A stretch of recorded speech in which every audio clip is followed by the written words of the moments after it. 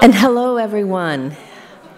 Welcome back to our final panel and plenary of the first day of the Missing Peace Global Symposium on conflict-related sexual violence. This last panel will be talking about the lessons on wartime sexual violence from different conflict settings. So I also imagine that we're going to have a very good discussion after we hear our introductory remarks from all the panelists. I'm very pleased to introduce you to my colleague and longtime friend, Dr. Chantal de Jonge-Udraat. She is a global fellow at the Environmental Change and Security Program at the Wilson Center, and she served as president and CEO of Women in International Security, otherwise known as WISE, from 2013 to 2021. She was also formerly at USIP as the Associate Vice President of Fellows, which is where we got our start as colleagues. And she is going to take this panel. Thank you so much, Chantal, and the floor is yours. Thank you, Kathleen, and welcome to our online audience. So today we have examined conflict-related sexual violence along different angles. But as Kathleen said, we thought it would be useful to bring in perspectives and experiences from specific conflict settings. And examine the differences as well as the similarities between these conflicts. Now, we could have picked any number of cases, and there's unfortunately a great number of them.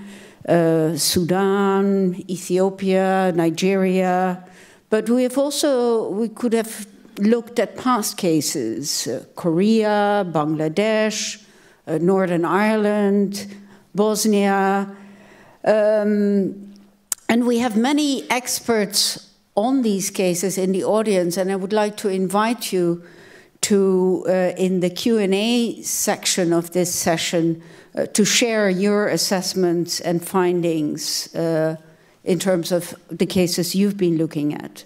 But to help us start off this discussion, we have a terrific panel of experts from the DRC, Ukraine, Burma, and Colombia. So let me briefly introduce you to them. Next to me is Ali Bitenga Alexandre, who is a social scientist based in the DRC and deeply engaged in community-based programming that seeks to address the impacts and consequences of conflict-related sexual violence in the DRC and particularly in the eastern region. He also works very closely with the Panzi Hospital, the hospital of Nobel Peace Prize winner or laureate Denis Mukwege. Next to Ali is Sofia Kornieva, who is a lawyer and specialized in international criminal and human rights law. She's based in Ukraine, and she works with many international organizations, but also with many Ukrainian non-governmental organizations on gender-based violence and conflict-related sexual violence.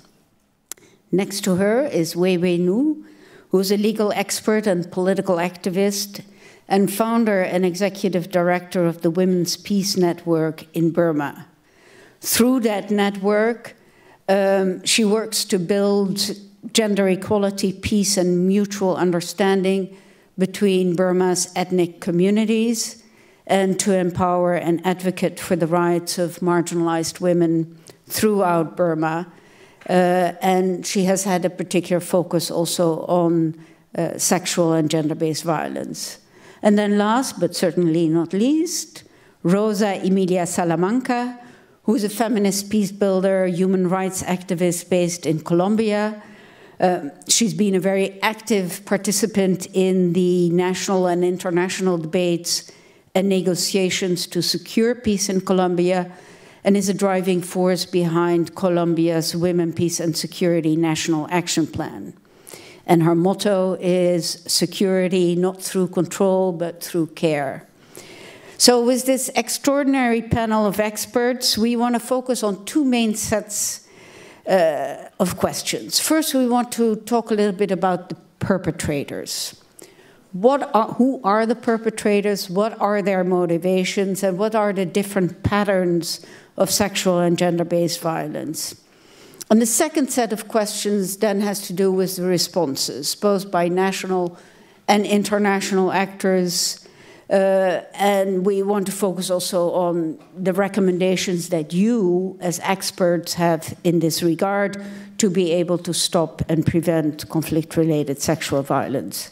So, Ali, let me start with you. As I mentioned, your work focuses on the Eastern DRC, where we're dealing with a long-standing conflict between government forces and a whole array of non-state armed groups. The conflict, we all know, has resulted in massive and widespread conflict-related sexual violence. Can you tell us a little bit more about the perpetrators? Who are they? What drives them? And I think you also have some very interesting examples about the variation even within the groups. We've talked a lot about variation, that conflict-related sexual violence is not inevitable when we're dealing with war. So please, Ali. Yeah, thank you very much, Chantal, for the floor. This is a very interesting question. You know, as Chantal said, I have been working at Panzi Hospital for 10 years now, and we have seen many victims coming to the hospital, and previously our research was based on the stories related by victims. And one day I discussed with Dr. Mukwege, and we said, okay, we need to shift then, because we don't understand these things. Women coming to the hospital, they not only raped, but some genital parts cut, or the rebels decided to shut in, which is really terrible. And then we decided to go and speak to soldiers from the Congolese regular army or from armed groups to understand the motivations of this act of violence. I know there are so many experts in this room that I have been reading in the literature, and it's my pleasure to meet them. So what I'm going to say is what soldiers told me. I'm not going to be theoretical first. At first, I will report what the fields, what soldiers reported about motivations of sexual violence in armed conflicts. So when we asked soldiers why they commit this act of violence, there are so many explanations, because the discourse we had before that we didn't understand profoundly was that sexual violence is a weapon of war. But of course it is, I'm going to get there later, but soldiers and rebels gave multiple complex explanations. Some of them reported about urges. Some soldiers believe that a man cannot stay for a long period of time without having sexual intercourse. So this is a biological, that might be simplistic. I'm not saying it, but I'm saying what soldiers told me. So please. So this is a physiological explanation. But when you analyze this very closely, you find out that this transcends physiological explanations, and it is connected to ideas of masculinity. So some soldiers believe that a man is a person who should be active sexually, and when he stays for a long period of time without sex, when he has an opportunity to commit sexual violence, he will. Some soldiers said that, not me. But others reported that sexual violence is a spoil of war.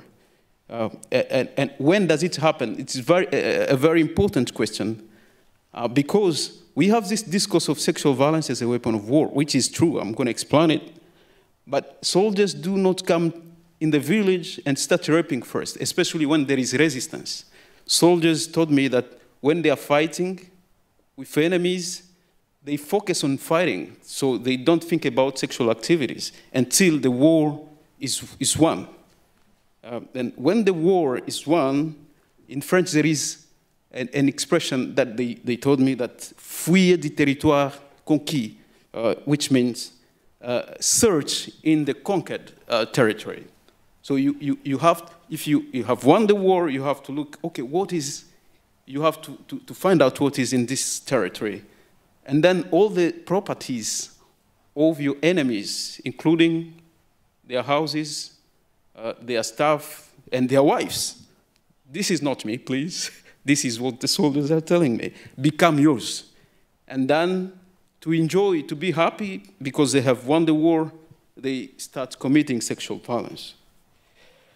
The soldiers told me during the war, during the active fighting, so their genital parts cannot function properly. Their penis, this is exactly the expression. The penis goes off, so they can't get erected because you are worried about being killed and you want to kill the enemy. And some other soldiers told me that sexual violence is like a reward after sexual violence. A commander who is a commander in the Congolese regular army told me that he was in a fight, in a war in Katanga, and then he won his armed group won the battle, and then people came to loot a shop, but he protected the shop from being looted. And then later on, the owner of the shop came and told him that in the reward for what you have done for me, you have protected my shop. I give you my daughter as a wife.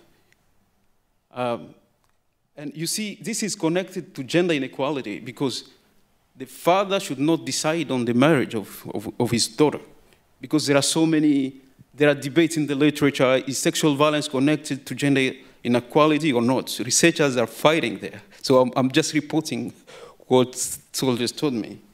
And again, some soldiers say that sexual violence is an instrument of humiliation, of intimidation, a weapon of war, simply. So I'm going to give an example. One told me that he was in a fight in Fizi, and that it was a fight between the Congolese regular army and the Mai Mai armed group. And then the Congolese army lost the battle. And the group of Mai Mai started singing because they were very happy that they have beaten up the regular army. They started singing, "Today is a great day. We shall rape your daughters and your wives today." Of course, men are also victims of sexual violence, but I'm just repeating what he told me. Well, the Congolese soldiers from regular army, some ran away, others were hiding in houses. It was a psychological attack on them. So my wife is going to get raped today. They felt very demoralized. But this soldier continued and told me, later on, the commander of the Mai Mai armed group took a megaphone and said, today, he said, on this occasion, no systematic rape is organized. Any soldier who is going to rape, he will be severely punished. And collective, massive rape did not happen because the commander took a megaphone and ordered his troop not to commit sexual violence. So there are so many things that we can learn from this experience. You see, if the commander says, on this occasion, no sexual violence is organized, that means sexual violence was deliberately planned, organized on previous occasions. But also we can learn that sexual violence can be prevented. He asked his troop not to commit sexual violence, and nobody did it. So yeah, that's a really interesting example. So sexual violence was basically perceived as the highest form of humiliation. So when they rape, they said when they rape women or men, not only they target women, but the idea is also to demoralize their husbands or brothers and sisters, because I'm going to conclude, Chantal. So another soldier told me about the war in Shabunda.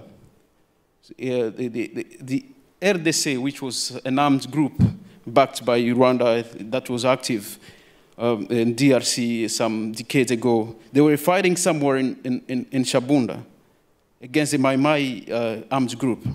And then the RDC won the battle, but they were angry because the community was providing food to these Mai Mais, because these Mai Mais are boys, are men from this community. And when they lost the battle, the people from the communities hid them in their houses. And then the enemies get angry. Today we're going to show you. They bring all people from the community in a football ground.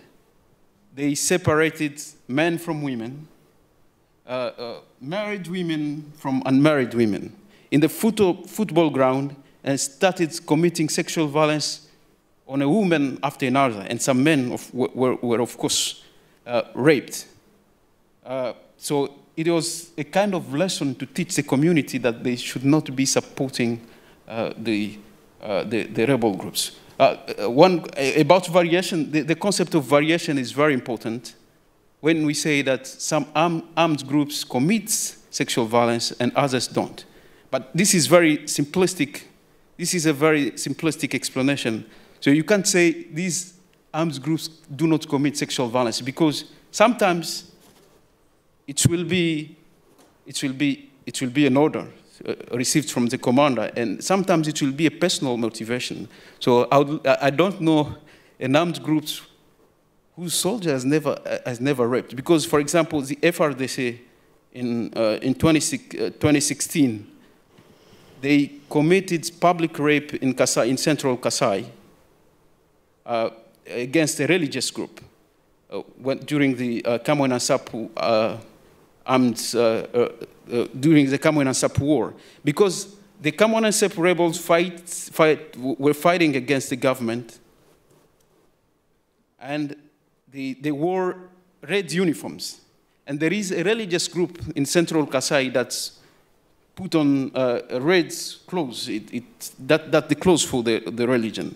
And then the FRDC soldiers confused those people from the Cameroon and Sapu armed group. They raped them systematically. This is a government force raping women. But also in another context, I heard of stories that FRDC soldiers went to fight against Interahamwe and liberated female women who were kept captives by the Interahamwes. You know, sometimes they rape and sometimes they play a different role. So there is a kind of complexity. I don't have much time. Maybe we'll continue the discussion later. Thank you, Chantal. Thank you, Ali. And I think the complexity is indeed very important to underline, as well as these ideas of connected to masculinity.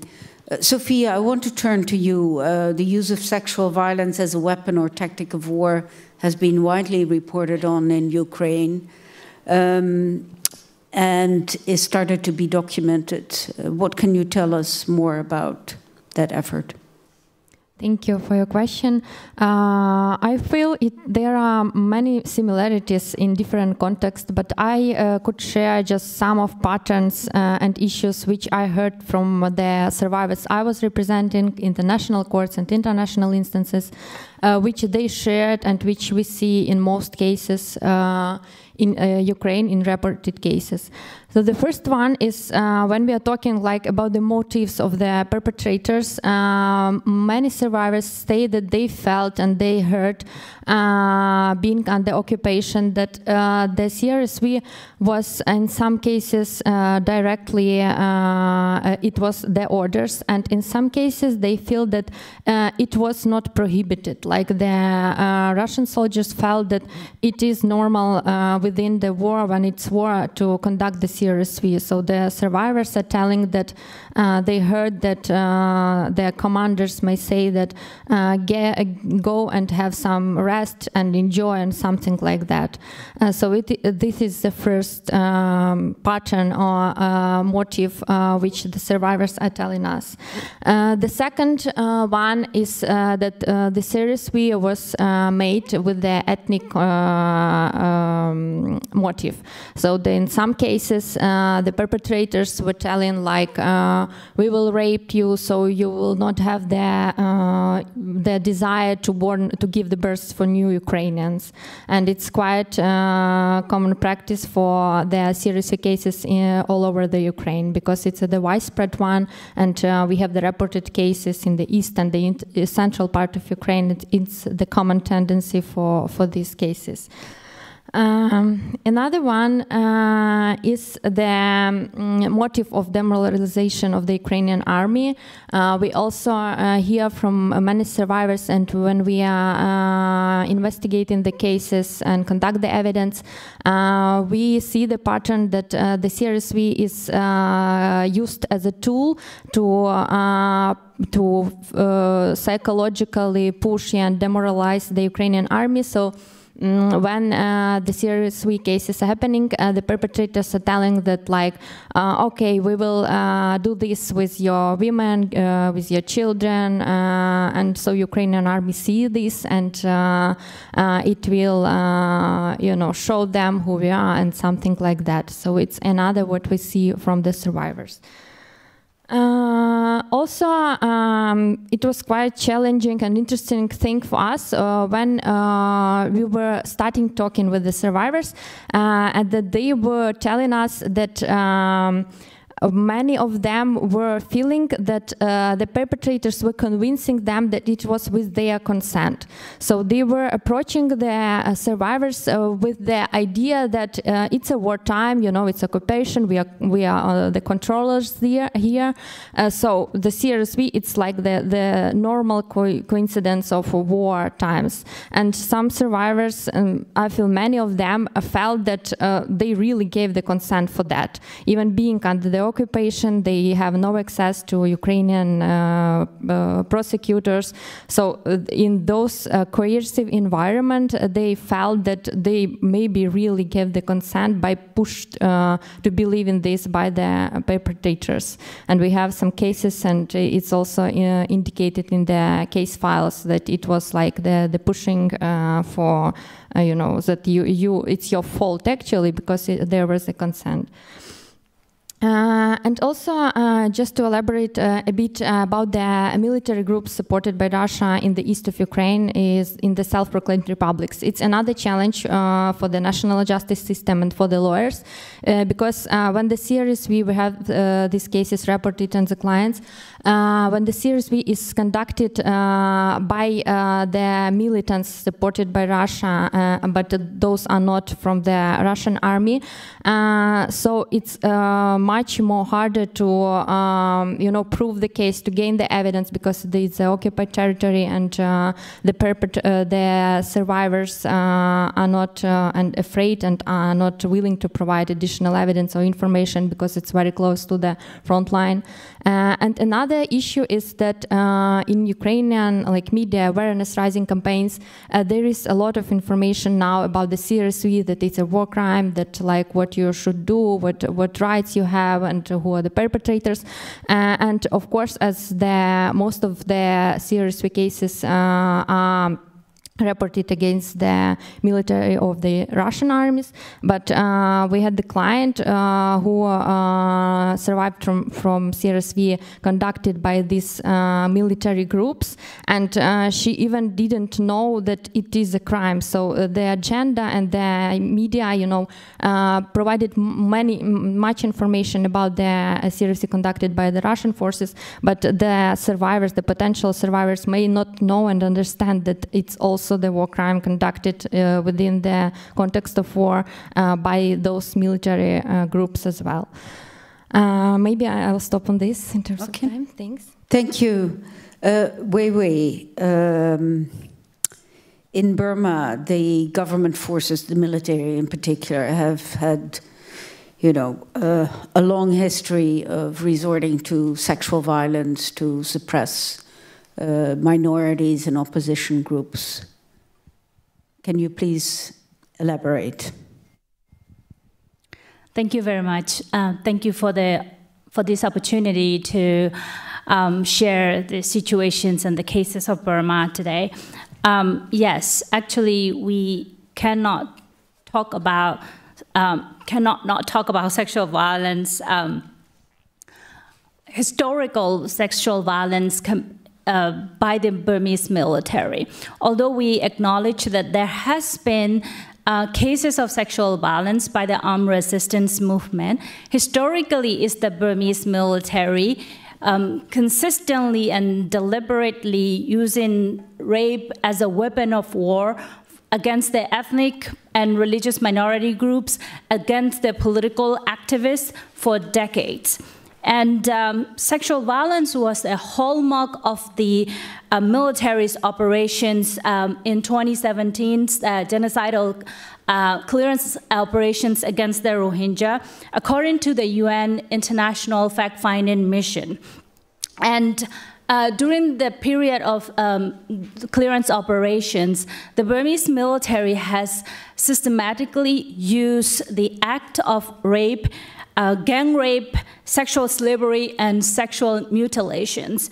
The US government determined these acts and attacks as amounting to genocide and crimes against humanity in March 2022.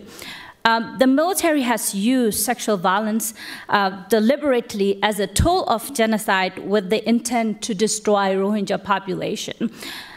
Sexual violence also manifests itself in hate speech against the Rohingya, and the military spread propaganda depicting Rohingya as animals. It spread messages like rape her. I myself actually received messages like rape her, you know, online and offline to these days. Although the perpetrators are the same, the Burmese military today, the victims and the survivors are very, very different. Nearly 3 years since the attempted coup, the Burmese military is using similar tactic across the country in a more brutal manner. As the special reporter on the situations of human rights in Burma, Mr. Thomas Andrew, said in his last report to the UNGA, the military is committing crimes of these crimes in a greater frequency and intensity. Everyone who is opposing the attempted coup is at risk of violence by the Burmese military. In detention centers and prison, military has been committing this brutal act of sexual violence as a form of torture and psychological warfare. We have seen cases of rape, sexual molestations, and other forms of sexual abuses. Now that the military is taking these tactics to another level, forcing the detainees, male and LGBTQI+ community to rape each other, often blindfolded. The conflict in the conflict-affected area across the country, where military is targeting with airstrikes and ground attacks, we're seeing cases of soldiers gang raping and murdering young girls, pregnant women, and elderly women. We're also seeing military targeting women human rights defenders with sexualized hate speech, and often doxing campaign online, like Telegram, and threatening them with rape. The reason that the military is becoming more brutal by the day is because they want to terrorize the society, the Burmese society as a whole, and destroy pro-democracy movement. They've been able to continue this act, these brutalities, for decades. It's because of the impunity. the Burmese military never been held accountable for its international crimes, including CRSP. And that is why I believe the ending CRSP must focus on bringing justice and accountability to victims and survivors, else the pattern will continue as we see in my country today. Most importantly, I believe what we have learned from Burma case is that CRSP is not inevitable cause of violence, rather deliberate and widespread act of violence, and it was completely preventable. Thank you. Yeah, that's very depressing. Rosa Emilia, I'm going to turn to you because Pramila Patton earlier this morning has called Colombia a light point of hope. And she referred to the fact that the special jurisdiction for peace, that is the transitional justice mechanism that was established in 2017, agreed to look at sexual violence committed during the conflict, committed both by the FARC, by the state security forces, as well as the sexual violence and assault and abuse that was committed within the FARC and within the state security forces. What do you expect of this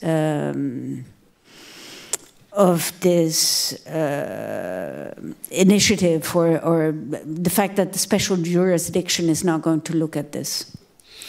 Thank you so much for the question, and thank you for the invitation.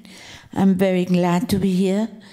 And yes, we have this special peace. In the peace process, we have this special justice trial for special justice. So I can say that we have, I mean, it has been a high struggle for women to really have a case. And I think the first thing we must say is that is the first official case that is open in this kind of places in the world. I mean, this is very innovative, but it's also very challenging because we don't know how to do it. So the first challenge we have, or that women have, is that we are 5 years after the special justice was opened, the transitional justice. So women and victims and everyone has been struggling to have this case, but the special justice, transitional justice space is going to be for 10 years, and now we have already 5, so we are 5 years late to be open in this case. So it's called the macro case 11, and then we have to do what we haven't done for the next 5 years. So that means that it was really very hard to make this case being opened because they didn't know how to. They really didn't know how to. So, and because it is 6 years after, now we have incredible challenges for this.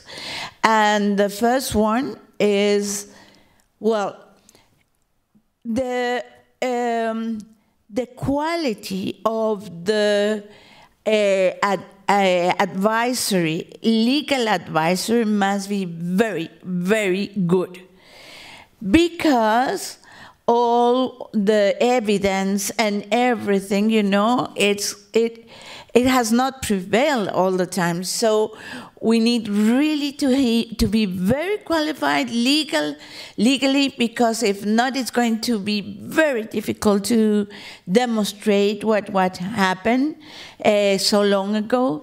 So I think this is a very, very big challenge. The second thing that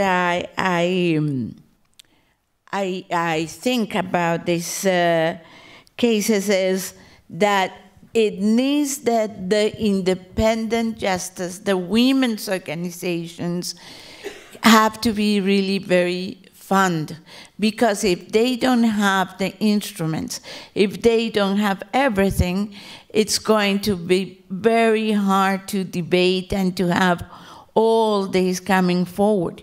Because, you know, in Colombian society, there is a lot of resistance to understand that we have such cases of sexual violence.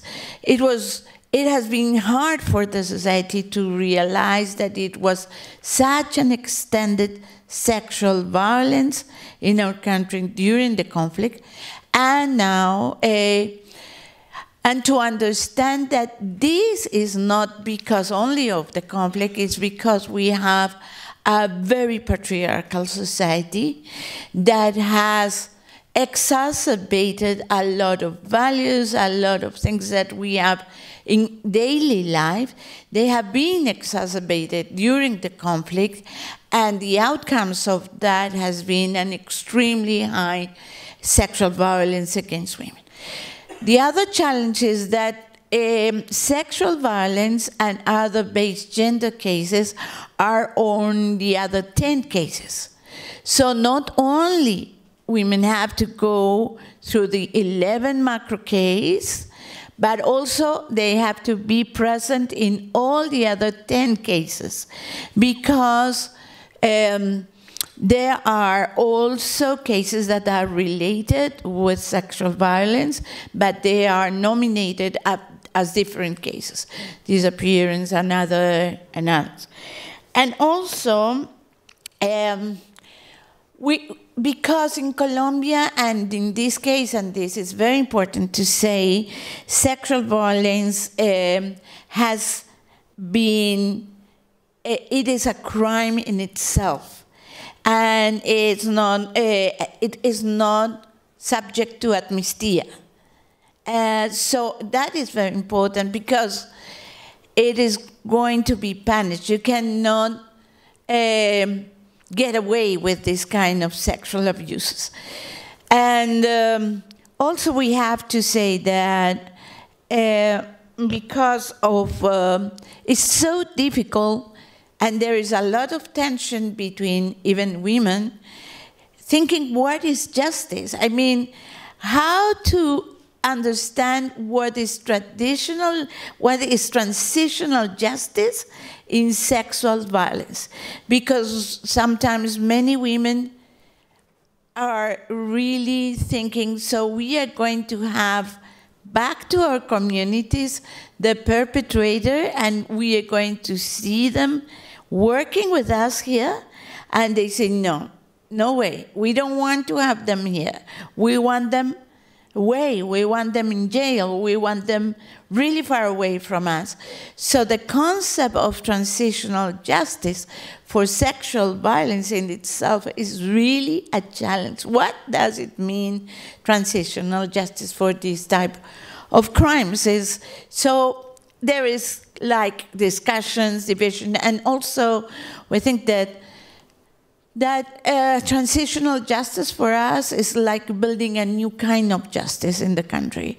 It's not only a justice for a peace process, because you know that the peace process for us is a tool for change. So this is also a tool for changing the idea of justice and how we have this approximation to justice nowadays. So it is a huge discussion between society.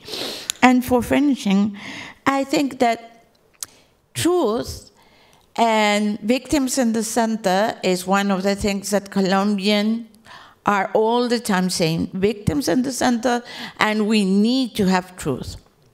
But we all think that the sexual perpetrators, the FARC, the army, and we have already some cases about paramilitaries, because as you know, the paramilitaries are the biggest perpetrators, and then FARC and militaries.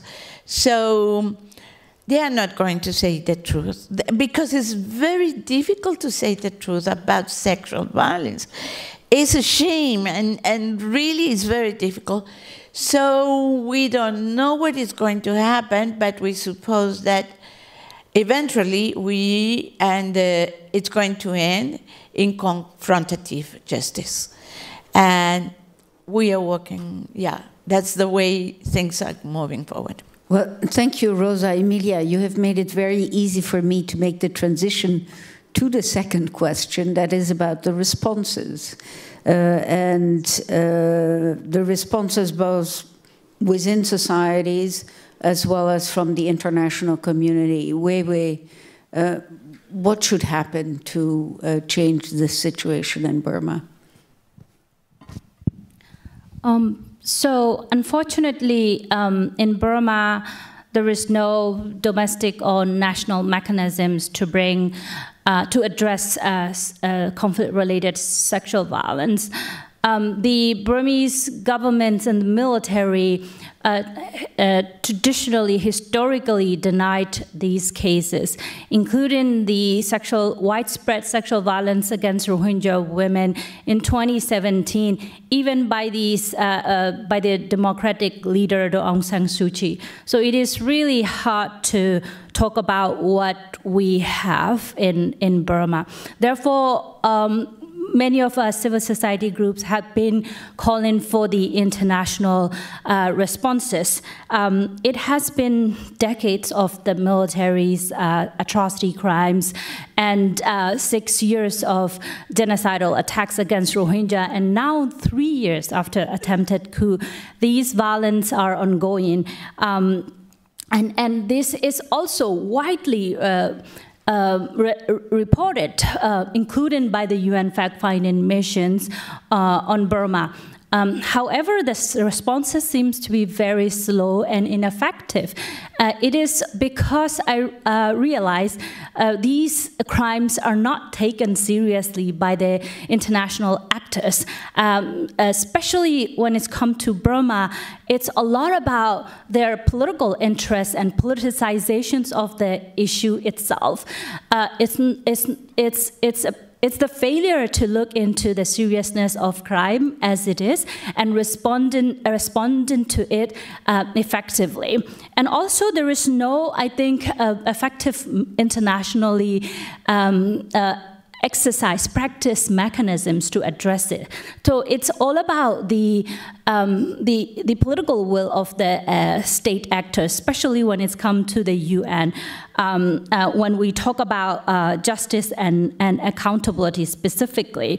And so, we have made a number of the development on the international justice front that include the investigations by the International Criminal Court, not necessarily related to the conflict-related sexual violence, but the case of forced deportations of Rohingya to Bangladesh, as well as we were able to get an independent international mechanisms on Burma to investigate the military's crime.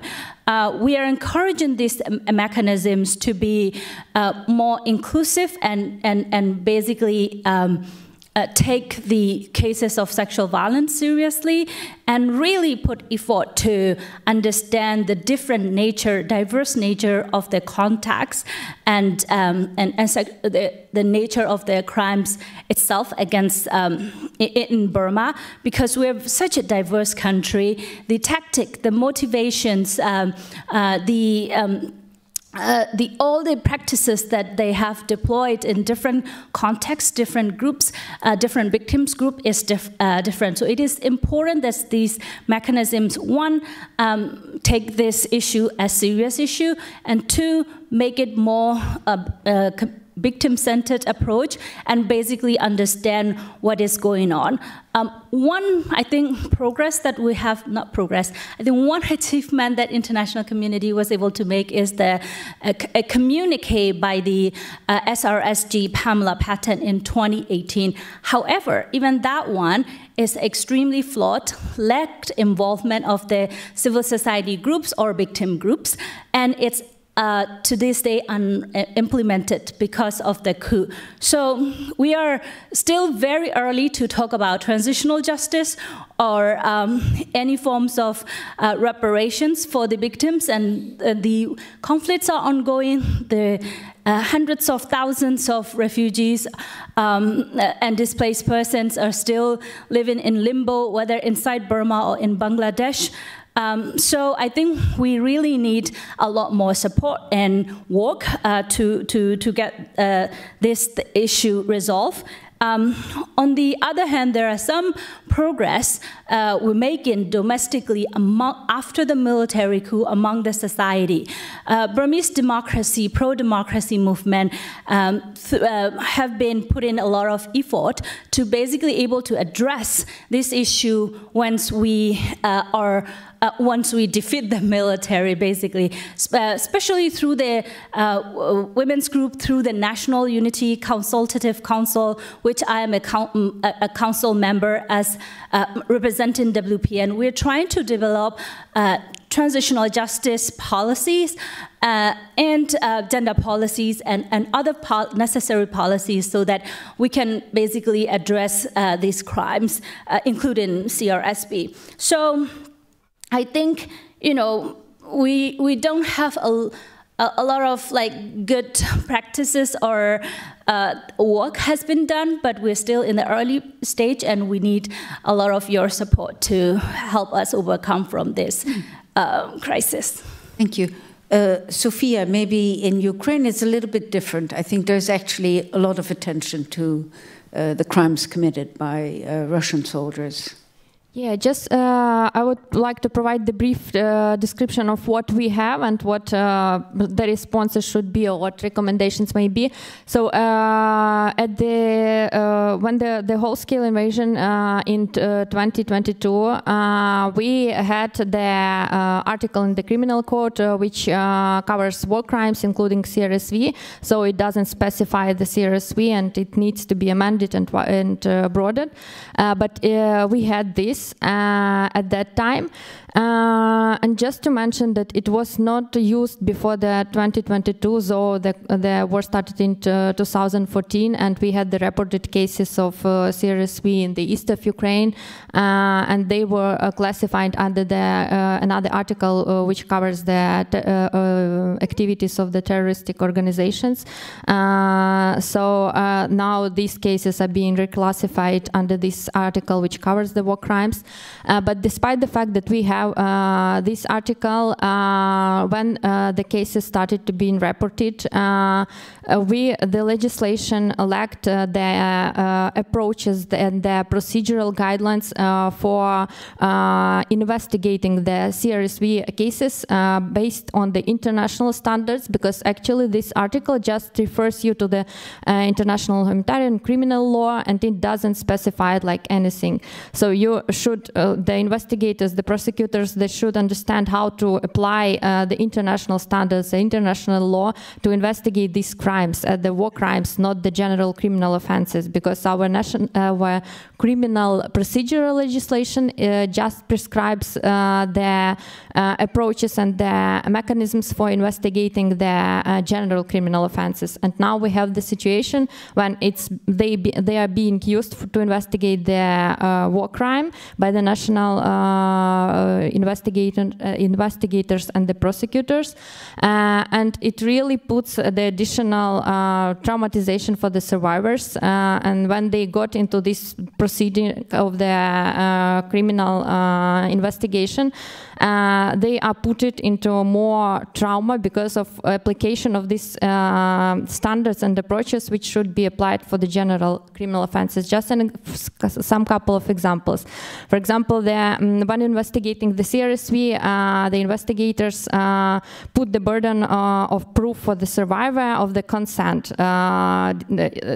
So they should investigate the coercive environment if it's the war crime, yeah, and they approach this at the general offense, the rape, for example. In other case, there is no protection program for the victims. And for example, we had the cases, now it's changed because the civil society organizations kind of pushed the authorities to do that. But in the beginning, the notices of suspicion were published on the website of the OPG, the prosecutor office, and the names of the survivors were indicating there. And for the survivors who are living in near the front lines, it was just the additional, issue of safety and security when they reported about the case and their names are published. So the law on the protection of victims and witnesses is also really need to be amended, and we have a lot of things to do. So a lot of issues, but and also just to mention, we have the cases when the survivors were accused of collaborationism. And it's another issue which we need to work in. But if we are talking what need to be done, it's firstly I would say that the response, the international response and the mechanisms which are proposed should be very adapted to the national context, but because it differs. And for example, in Ukraine, the cases which happened before 2022, they felt like to be not covered by what is going on now, and all the system is focused on what is going on the whole-scale invasion. Another thing, it's very important to conduct the training of the investigators, the prosecutors on the international humanitarian law and criminal law, because we can have the brilliant system, establish the departments, the structures, the legislation, but if the people who are working with the survivors in the field don't understand this and don't really believe in this and understand the roots, the approaches, the victim-centered approach, it will not work. Another, I would say that it's very important to understand what is the result for us. What I'm talking about, that it feels like in Ukraine, the system aimed to is to show the result in a maybe with a positive, roots for that. But if we are focusing on just a number of cases forwarded to the court or the number of indictments, it's probably not the result. Yeah, the result is the provision of really justice system for the survivors. Because in Ukraine, for example, we have the in absentia proceeding prescribed by the legislation, and most cases, serious and other war crimes, are conducted within this in absentia proceeding. It helps the system to show the result, the cases, because you can, conduct the so kind of quick investigation, but it really influences bad the quality of the investigation of these cases. Okay. So it's another question. And just the last one, that if we are talking about the system which will help the international, the other countries to lead with the establishment of the system and also to build the national system, we think, and the civil society organizations are advocating for the hybrid mechanism, which will help to bring the international expertise and to prescribe the rules for investigating the war crimes.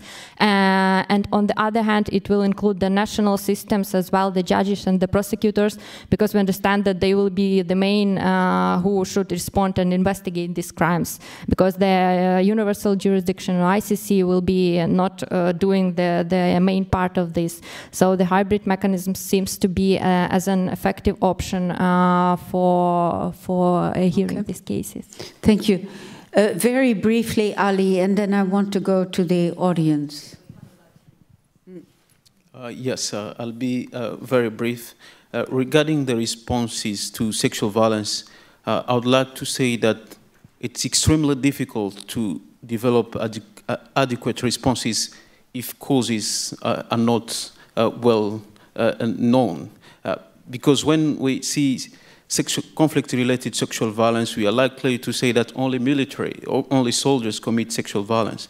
But I can tell you that civilians extensively commit sexual violence during armed conflict, which poses a serious definitional problem.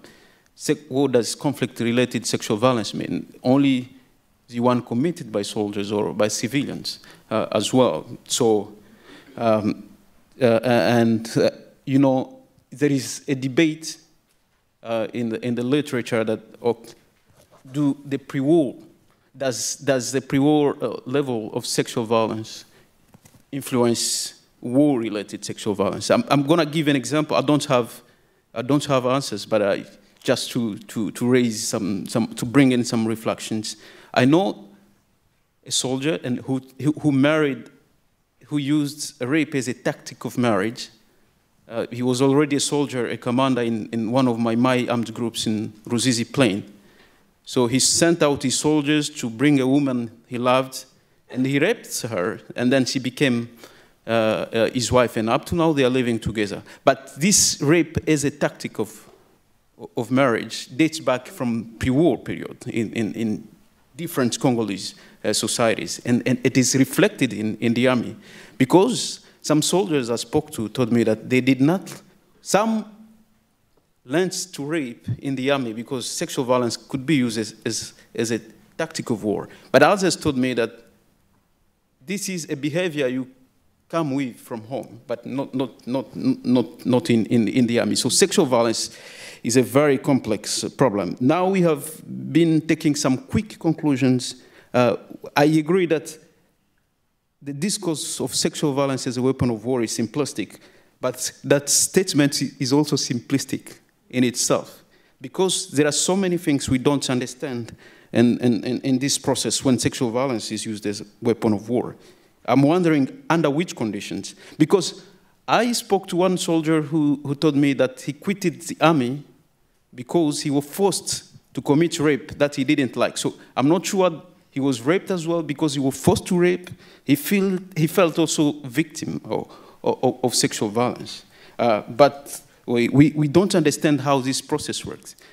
From the Western point of view, you have to have some written laws that this is a policy. No, maybe not everyone writes the policy. Maybe it's oral.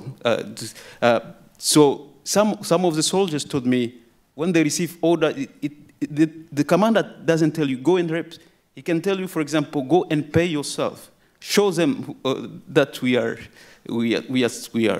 strong. So there are many different ways that the order could be expressed, and this expression transcends some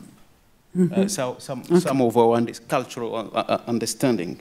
So and how do soldiers react to the orders? Who is more likely to commit rape? So there are so many questions that we can research on.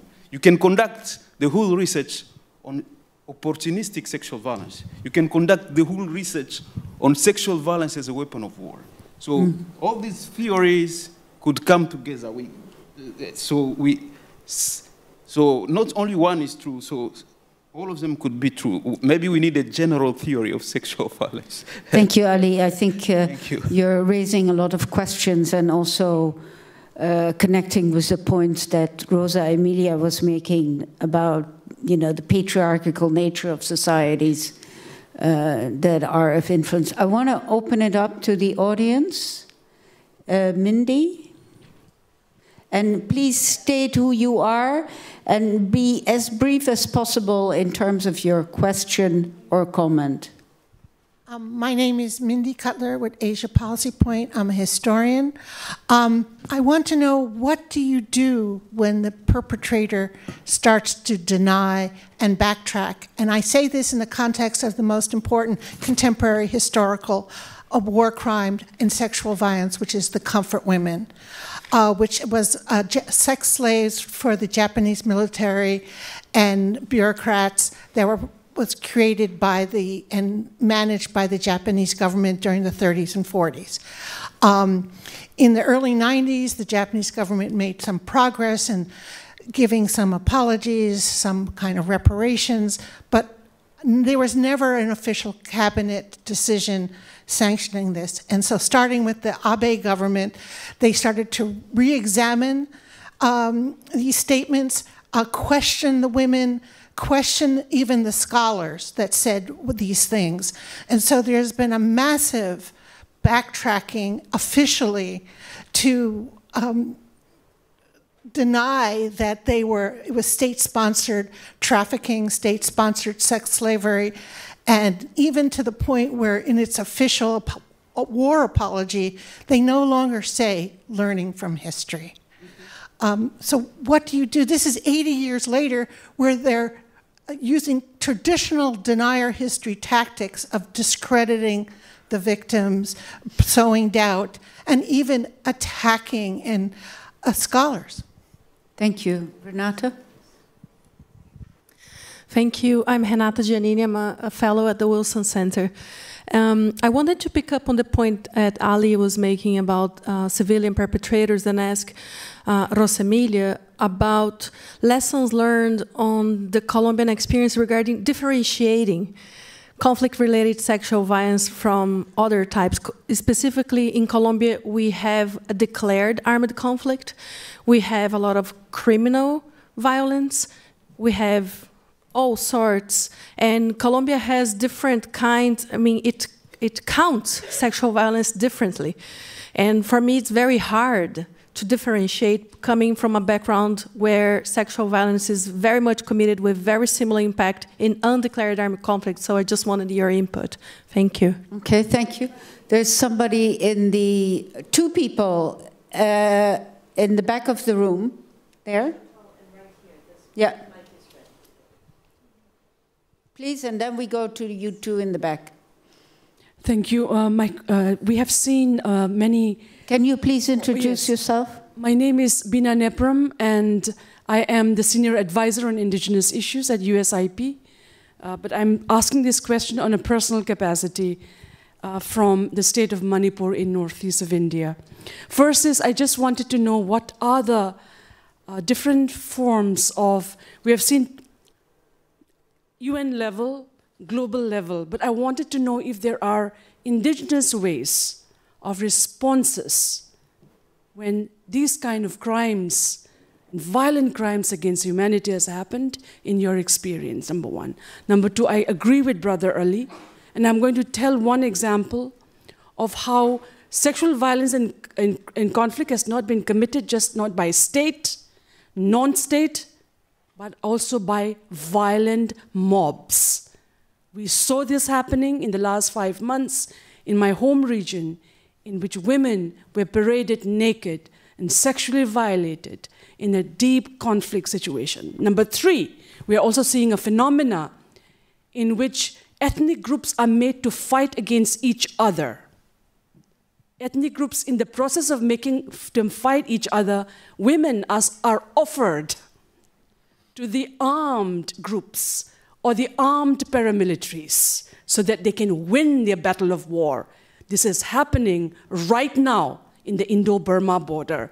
And I want to understand how the silence of sexual violence in conflict in democratic countries, in some of the world's largest democracy, why is the conversation of rape and conflict in one of the world's largest democracy, for instance, India, absent in conversations like here? Okay. Thank you. In the back? Yeah. And then we move to the other side of that back row, and that will be it. Please be brief, because we're nearing the end. Thank you for the opportunity. This is Nimad Ahmadi, the founder and president of Darfur Women Action Group. My question is that when it comes to the case of Sudan, we have a chronic and long-standing use of rape as a weapon of war. It has been a deliberate policy of the state. But when it comes to solution, we want to see a solution that will transform the system, because you can't prevent or respond or end violence and sexual violence against women without changing the system that's used to perpetrate. But then always women are systematically excluded, and then whatever the civil society effort to participate in this solution so that they make sure that solutions are made with those who are impacted, voices in, so the international community and regional actors who are working on bringing this solution or mediating, they're doing also the same thing. They talk to people with guns, people with money and power, and women don't have any sort of this. So we are advocating a paradigm shift in a solution, the way they approach Sudan, calling for atrocity prevention approach rather than traditional conflict resolution, because that promotes status quo. So what do you think in terms of like policy shift and also approach shift in terms of how we approach a situation when a large-scale systematic sexual and gender-based violence being committed? Thank you. Thank you. And then there's that, yeah. Hello, thank you for all the esteemed panelists and for Dr. Chantal. My name is Hannah and I'm from UNIDIR, and you probably will guess the angle I'm taking if you were there at our session just before this. I think this applies across the board to the situations that were mentioned, but especially to Myanmar.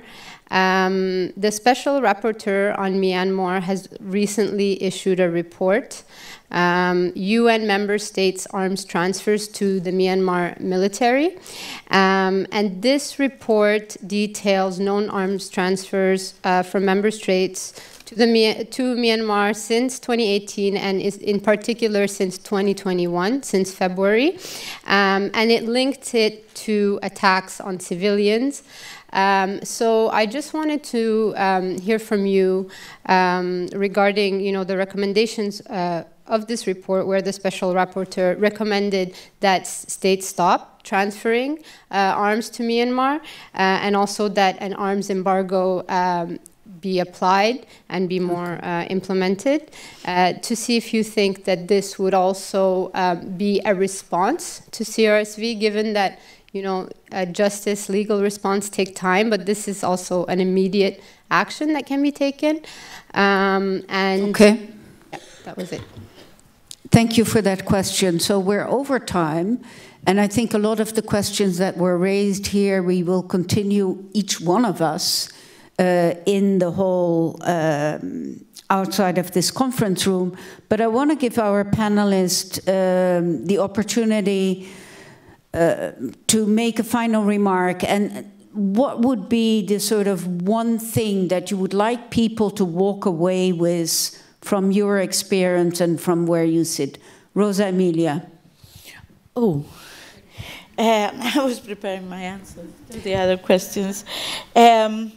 One of the things that, support for the case in Colombia, we need qualified legal advice, as I said, so we need a lot of support.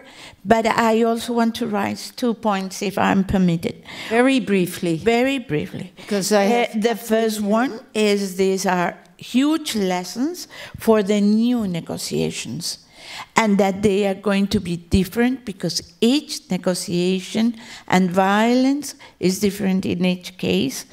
And secondly, prevention for no repetition, prevention. And third, we have to ask all this about organized crime that is, in this moment, one of the biggest challenges we have back home. Thank you. Wei. Thank you very much.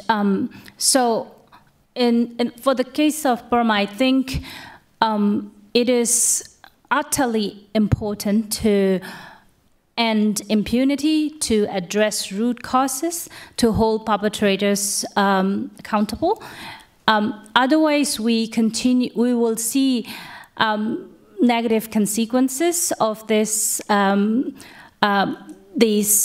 crises in a really large scale that include the risks in these victims and survivors of recurrence of the sexual violence and traumatizations and stigmatizations and marginalizations as a cycle as they become refugees or displaced. In the case of Burma, not only that women continue to risk sexual violence across the country, but also when they become refugees, they risk sexual violence in other countries as they had to flee by land or by boat. And these are very, very serious cases that the international community, the entire world has been overlooking. So it is essential we must address the root causes and end impunity. Thank you. 30 seconds, Sophia. Okay. The one thing I would say, it probably putting the survivor in mind in the center of each operations you're making or you aimed to make, because it feels like we have the millions of initiatives, cooperations, projects, you know, and for many reasons, some of them may not influence positively the each survivor's life. And when we are developing the projects, when we are making the legislation, we should be very focused and remember that. It will be probably the one thing which I would like to point. Thank you. Ali, 30 seconds. 30 secondes. 30 secondes, merci beaucoup. So very briefly, I just want to say that there is a lot that we still need to know about sexual violence. So we haven't completed the research. So we should continue researching on this complex issue. Thank you. I would second that conclusion. Please join me in thanking the panelists. And this conversation will continue tomorrow. Thank you all.